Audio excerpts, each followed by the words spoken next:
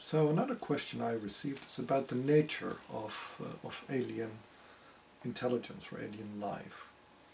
So one of the aspects which I've been asked to respond to is there life on other planets of our solar system? Well, that depends very much on the definition of life, because in a way any replicating or self-replicating system is, you could say, life.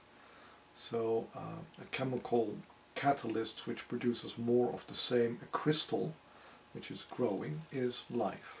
And in that sense, yes, there is life on other planets in our solar system. If you're talking about biological life, similar to life on Earth, no, there is no biological life, or life of such complexity as we have here. As far as I know, on other planets in our solar system. There is no similar consciousness. And to understand a little bit more about this, we have to talk about the path of spiritual evolution. Because roughly there's two different evolutionary paths which are in a way crossing here. So on the one hand, there is the path towards, you could say, simplicity, purity, detachment. And this is a path of development which is followed by many spirits who exist in mineral form, and also often even greater mineral forms such as planetary bodies or solar bodies. They are in a way moving from a very chaotic state into a very ordered state, where they become more pure, more organized, less disturbed, more crystallized. And then you have, of course, the life which goes in a very opposite direction. If you look at human development, we've been getting steadily more complex, and also almost all biological life, if you look at plants, they started as very simple mosses, and now you have very complex plants like trees.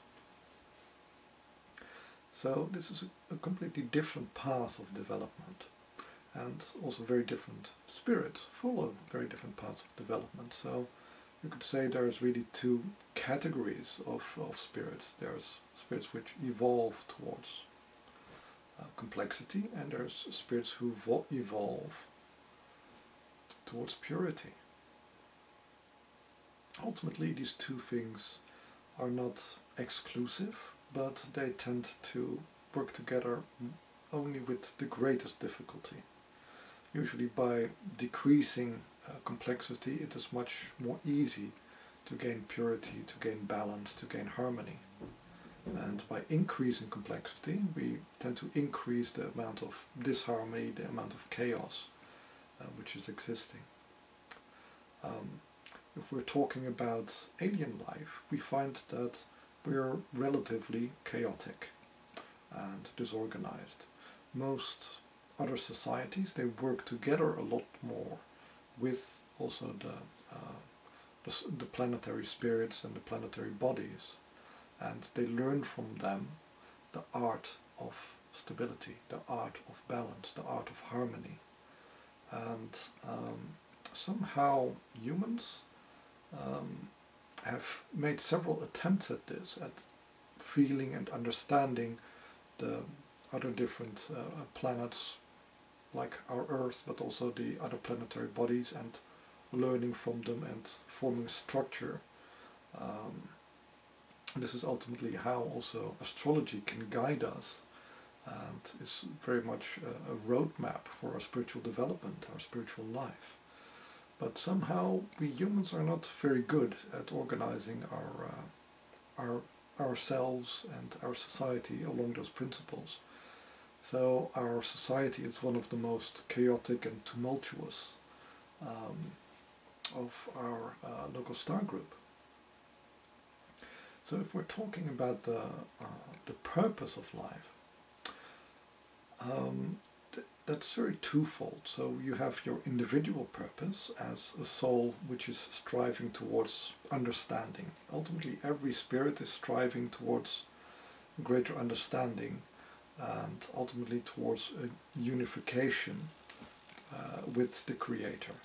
So both the planetary spirits, which are going towards simplicity, purity, harmony, stability, and the complexity spirits, they're just different roads, but they all end up at the Creator. We're just going about it in very different fashions. So there is no difference except for progress.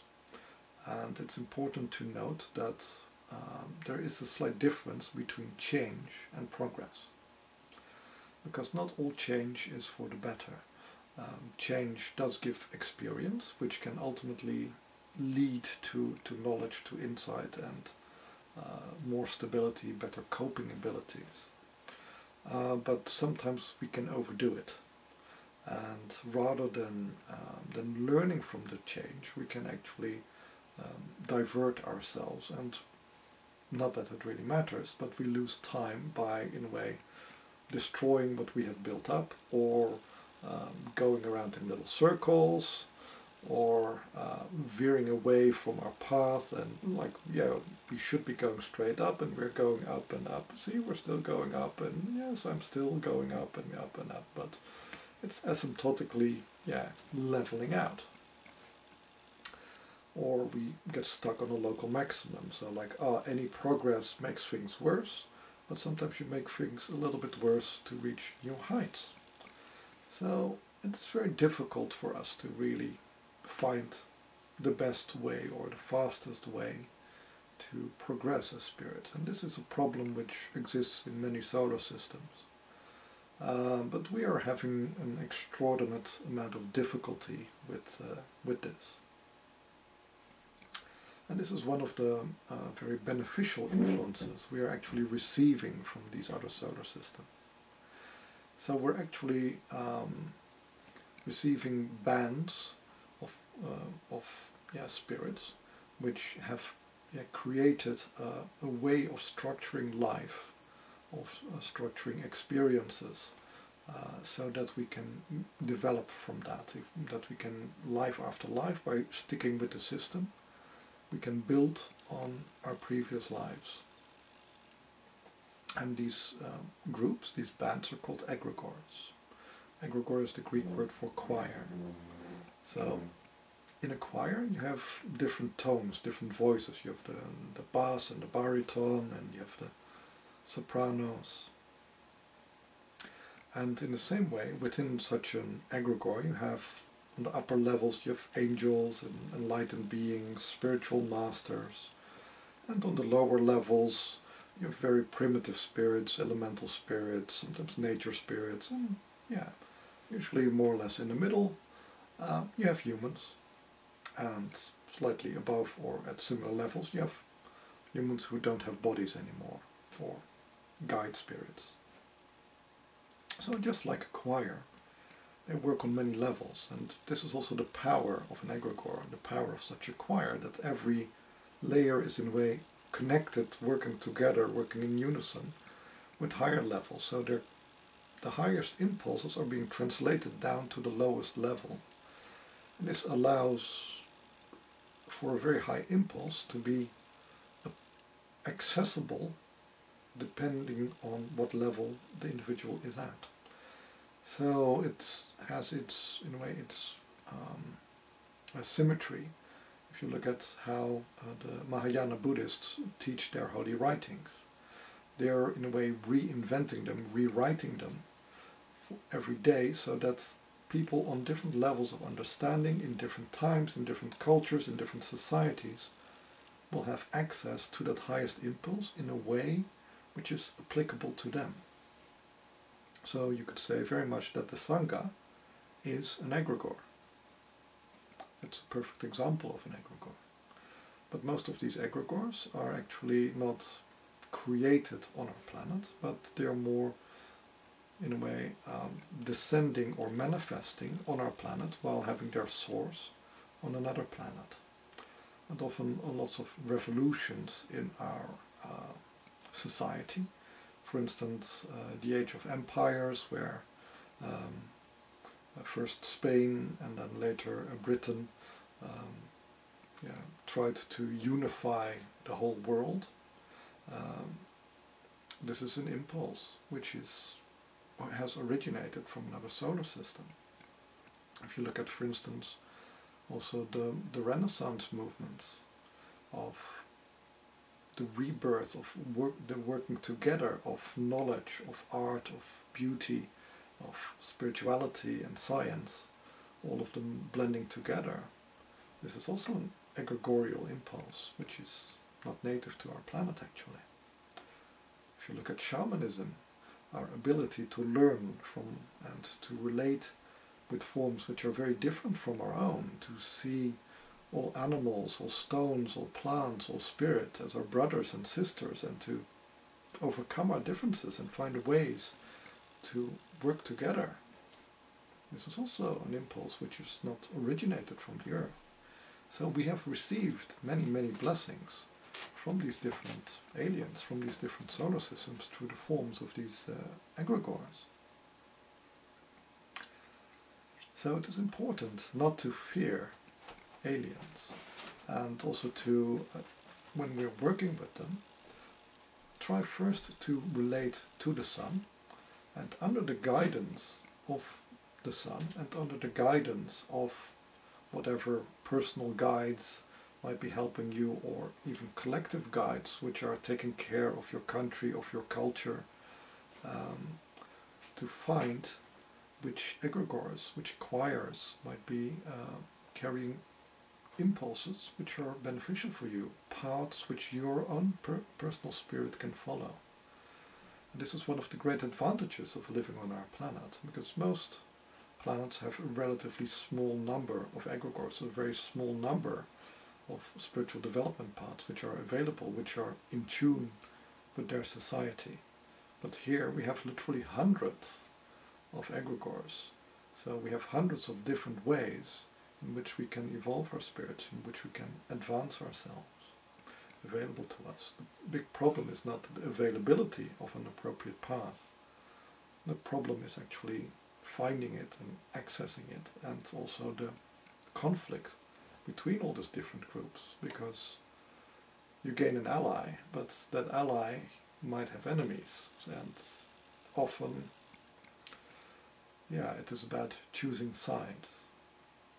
So joining an egregore has immense benefits, because incarnation after incarnation you can be guided, and you can start building upon the basis you lay in every incarnation. So it will really solidify all your previous life experiences.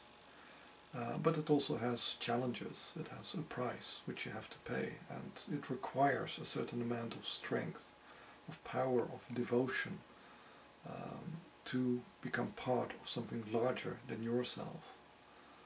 You can of course also grow as an individual, just flitting about and learning and seeing different sites and visiting different egregores without ever joining one.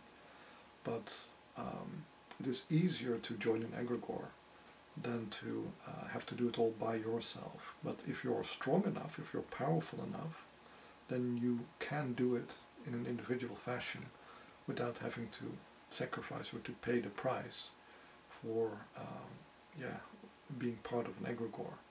But also the higher knowledge, the higher levels of knowledge of the egregores, they're not accessible by mere wanderers, they're only accessible by the members of the inner circle. So it's a choice, like, do you want to, in a way, specialize, go very deep into one spiritual path and reach the highest levels within it, or are you more of a generalist who wants to know a little bit of everything and maintain their independence? So I hope that this will help you in your working together with these aliens, and I would advise alien egregores to work with rather than individual aliens, because most of the individual aliens which are here, which are not part of an egregore, they tend to have smuggled themselves in rather than having gone through the solar channel. And that also means that they're not being monitored by your planetary spirit or your solar spirit, and they can do things which are actually against or not in concert with the local spiritual laws. So there's a lot less safety in dealing with rogue aliens than with the approved aliens, but it's also a lot more adventurous, and you can learn things from them which are not accessible by working within the approved channels, because certain knowledge and certain powers are in a way judged to be too advanced for our current modern day society, but they are accessible by working together with these rogue aliens.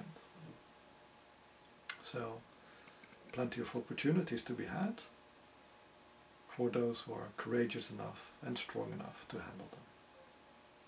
Good luck out there.